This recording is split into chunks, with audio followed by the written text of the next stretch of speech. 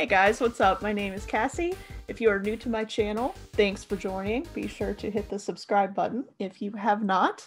I hope that you will enjoy this quick tutorial on how to print out the Honeybee Shop digitals using a Cricut Explore Air 2. So I am new to this. Just going to preface, I just got my Cricut for Christmas and I was able to, after much trial and error, print out a few of the Honeybee Shop digitals, and I had someone ask me how I did it with my particular Cricut. And so I figured I would share with you guys. So if you are a subscriber to the Honeybee Shop Babe Box, I'm sure you are aware that not only do you get the physical products every month in the mail, but you also get the digital files, which is so convenient and just such a great thing to have. And there was something, before I got my Cricut, I was using the digitals for like making, wallpapers for my phone and for my computer. And for, sometimes I would print them and laminate certain things. I didn't have a Cricut or any way to cut out actual stickers. I had sticker paper so I could hand cut, which is what I've been doing. But now that I have a Cricut, it's like, oh man, now I can actually print these and make my own stickers when I've run out. So just to show a quick example, I'm going to go back here to the September Babe Box, which was Personality Crisis 2. That was my favorite so far since I've been a subscriber. This was actually my very first Babe Box. So I'm going to, well here, let's back up. Okay, so I'm here in Cricut Design Space, and I am on the Windows version. I also have the app on my phone, but I have not used that to create anything other than the first like example project that they give you, when you first get your Cricut and they walk you through it. But I'm here in the design space, and over here to the left, I went to upload and then upload image. And now I'm going to navigate to my digital Babe Box files that I have saved and just pick a few that I would like to print. This is one of my all-time favorites. I mean, look at it. So I definitely want to print another one of those. Maybe we'll do a hand. So I think I have to do it one at a time. Yes, I have to do it one at a time. So I'm going to select this one here. And then it's going to ask you to select your image type. I've been just doing complex. I mean, honestly, this one is probably more like moderately complex. It shows you the different like image examples. And basically like the more fine detail that you have is, it's more complex. I've just been choosing complex and it seems to work. So that's what I'm going with.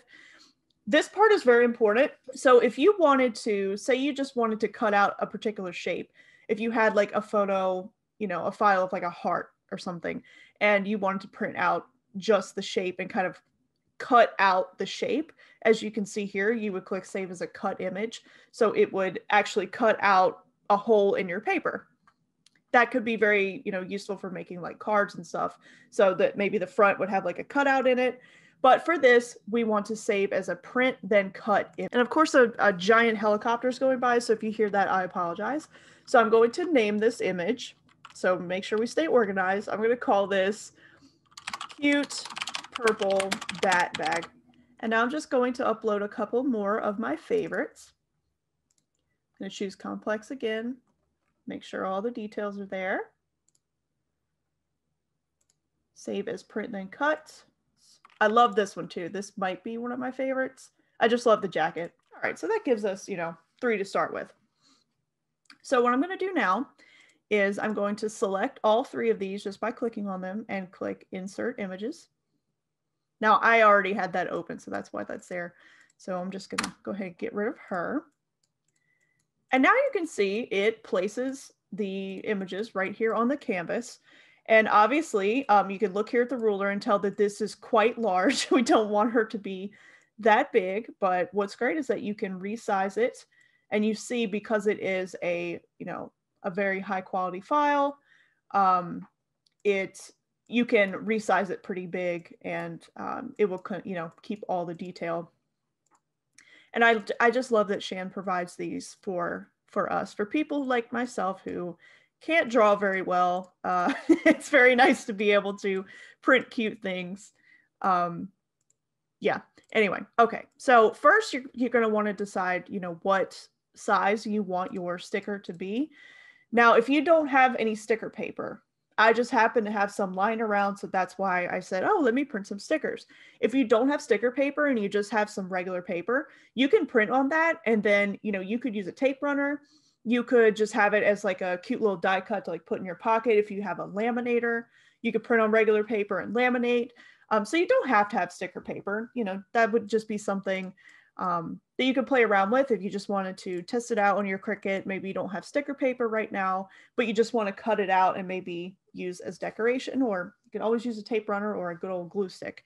So first is deciding how big you want your sticker to be. And I'm thinking I want to print this out and put it on my like intro page. I'm working on an intro page for my 2021 planner. So I want it to be fairly big, but not too big. So I'm thinking about 4 inches tall, and it automatically keeps it proportionate, so you don't have to worry. And you see up here where this little lock is, that's where if you wanted to, I'll just show you, if you click the unlock, then you can do like that, but typically you're not going to want to do that. So we're just going to keep it like it is.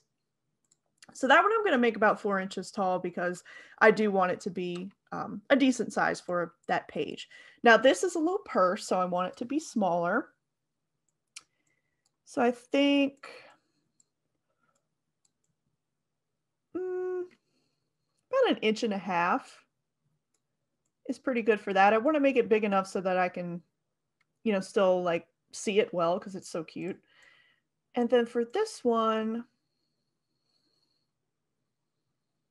I think I might make her a little smaller because I just printed one of these the other day that was about 4 inches tall. So I'm going to make this one a little bit smaller just to use, not exactly sure where, but to use somewhere.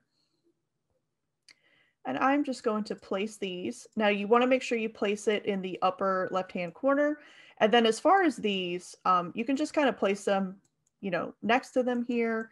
You can put them down here, and I'll show you in a second what it does. Okay, so if these are the 3 stickers you want to print.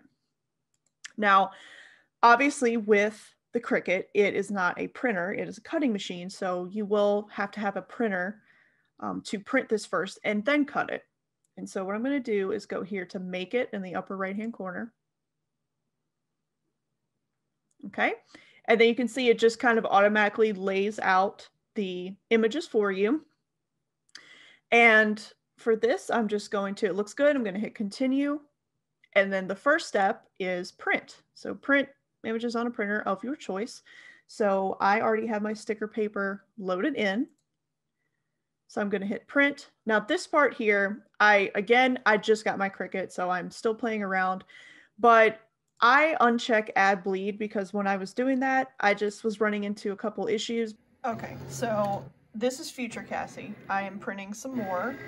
And this time I selected add bleed, whereas before I chose not to. So I thought maybe that would give me a cleaner cut with these. You know, with this, it's a lot of trial and error. Like on the stickers I was printing earlier, having the bleed was messing it up, but I figured I would try this, see if we get a little bit of a cleaner cut. So let's see. And then I'm going to use system dialog, which just means it's going to bring up the printer menu, like for my actual printer here in Windows. So it's going to bring this up because I want to make sure that I have.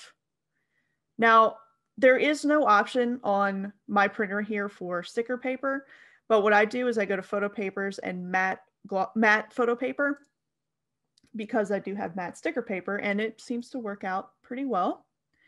And then I'm going to hit print. Okay, and then I'm going to go turn my Cricut on, and then I will show you how to do the rest of this. So after you print, then you're going to put that piece of paper on your Cricut mat, load it into your Cricut. I'm going to show you how to do that and how it can actually cut out your stickers. I'm still amazed that I have this in my house. Just amazed. Okay, so once you have printed on this, in my case, I'm doing sticker paper, you want to peel off this clear thing on your mat, and stick it right there on the upper left-hand corner. It's very important that you put it there. Now we're going to go back to our computer. Okay, so once your Cricut is connected, you've printed, then you're going to move on to this step, which is set base material. For this, I had to go in and manually add it, so you can hit browse all materials, and obviously there's 1,000,003 things on here to choose from. I just searched sticker, and then I did the printable sticker paper white, because that's what I have.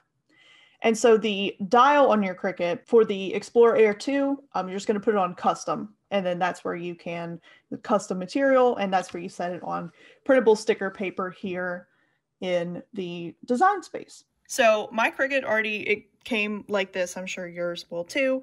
The blade is already here on B, so you don't have to do anything with that. All you have to do is line this up here, make sure that the mat is under these little tabs here, hit this button. There we go. So you have to just make sure that it moves under the roller here, that you can't pull it out, and then hit start.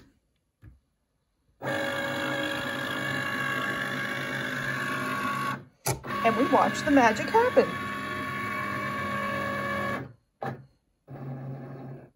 So it's going to take a minute here to scan, and it's going to, use that black border around to determine where to cut. And with any luck, it should cut out the shapes of those stickers, and we will have matte stickers to put in our planner.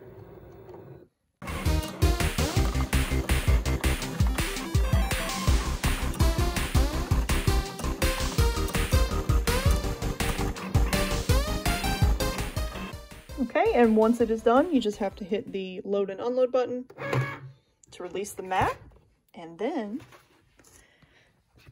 I'm going to peel off the sticker paper. Now you can see that the alignment is off just a hair, and I've been having this issue with a few different things. I'm not sure what exactly is going on. Okay, the verdict: make sure you choose add bleed when printing these, because that is a much cleaner cut than the one I did before. I made this one a little bit bigger as well, just so it would be a little different. All right, guys, that is it. That is my beginner's tutorial on how to cut out the Honeybee Shop digitals on sticker paper and then cut out using your Cricut. Again, I have the Explorer Air 2.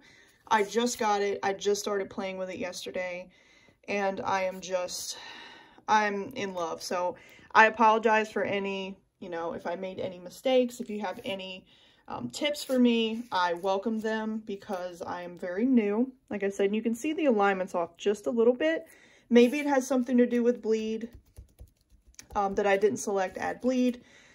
So anyway, but that is how to do it. I'm super happy with them, and I'm going to put them in my planner. I think they're adorable, and I'm so happy to be able to do this at home. Thank you guys so much for watching. I hope you enjoyed. If you did, please give this video a thumbs up. Leave a comment below telling me, do you have a Cricut? How do you use it? Do you have any tips? Do you, what do you do with the digitals from Honeybee Shop? Just anything. I want to hear from you guys.